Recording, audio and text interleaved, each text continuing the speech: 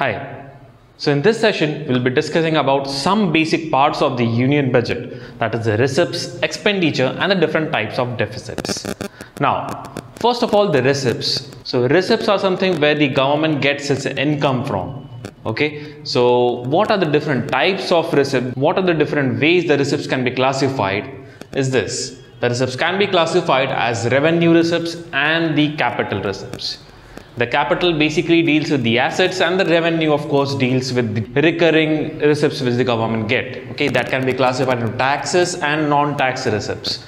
Now the tax receipts, of course, you know what is the income tax, the long-term capital gains and so on. The different type of taxes is where the government gets the income from, that is the tax receipts. And the non-tax receipts is the products or the services which government sell. Okay, so that is the non-tax receipts. Okay, and the capital receipts, this is somewhere the government earns an income which it has already invested, such as it has given loans to certain organizations. The government gains receipts by the repayment of that loans from that organizations. Okay, or you can say disinvestment in certain structures, disinvestment in railways and so on. So these are the different ways the receipts can be classified. So these are different sources from where the government gains its income. Now the income has to be spent for the country again, so that is the way the government spends, that is called as the expenditure. The expenditure again can be classified as the revenue expenditure as well as the capital expenditure.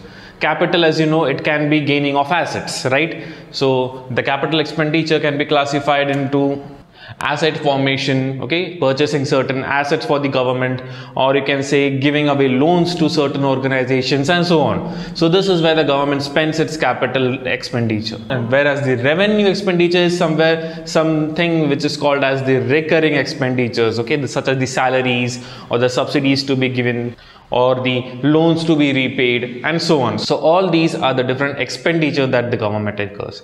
Now, the detailed study of the receipts and the expenditure is what we call as brief budget. Okay. Now, if the receipts are more than the expenditure, then we say the budget is surplus. Okay. We have the surplus amount of money which the government has, which can be stored for the future. Okay. So this is called a surplus budget. Of course, the countries like US might have surplus budget, but the developing countries like India have the budget in deficit. Now what is deficit? If the expenditure is more than the income, then we can say the budget is in deficit. And if the receipts and the expenditure is same, then we say the budget is balanced. Okay. Now deficit, of course, it's a very important part. The deficit doesn't actually mean that the economy is going down. It's a sign of a developing nation that it is willing to spend more on different type of schemes or something. Okay, so deficit does not mean that the economy is going down. In fact, it means the economy is progressing. Of course, the deficit shouldn't be too large. If it is too large, it means your economic policies are not well defined. Okay, that is the sign of the nation's economy going down. Now let us understand this with an illustration with small figures. Now imagine yourself as a president of a small country.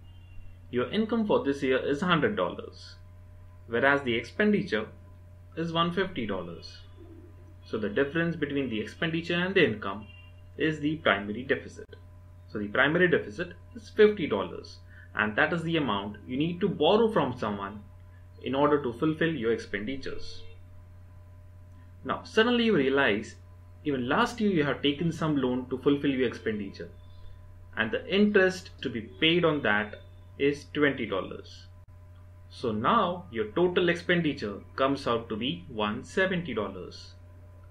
So the fiscal deficit is the difference between the total expenditure including the interest minus the income. So that is $70.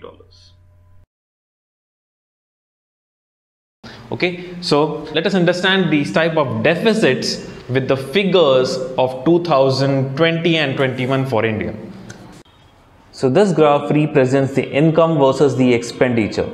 Now the difference between the income and the expenditure is actually called as the fiscal deficit.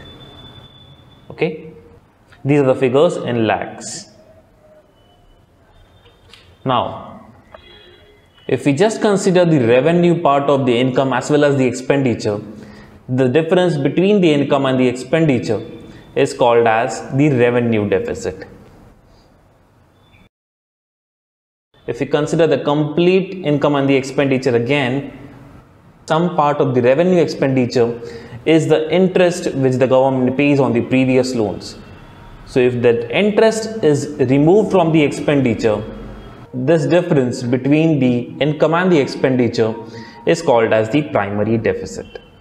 So the fiscal deficit denotes what is the exact amount which the government requires to complete its expenditures, and the primary deficits actually indicates what is the amount which is required by the government from some amount of external sources such as loans from different type of organizations or the countries to meet its requirements apart from the repayment of the interest of the previous loans. Now these different type of deficits are not always expressed in figures. They are expressed as a percentage, and a percentage of what? The percentage of GDP. That is the gross domestic income. Now what is the gross domestic income? GDP is the sum of the values of the goods and services produced inside the country. Okay, all the services or all the goods which are produced inside the country, the addition of all those values is the GDP.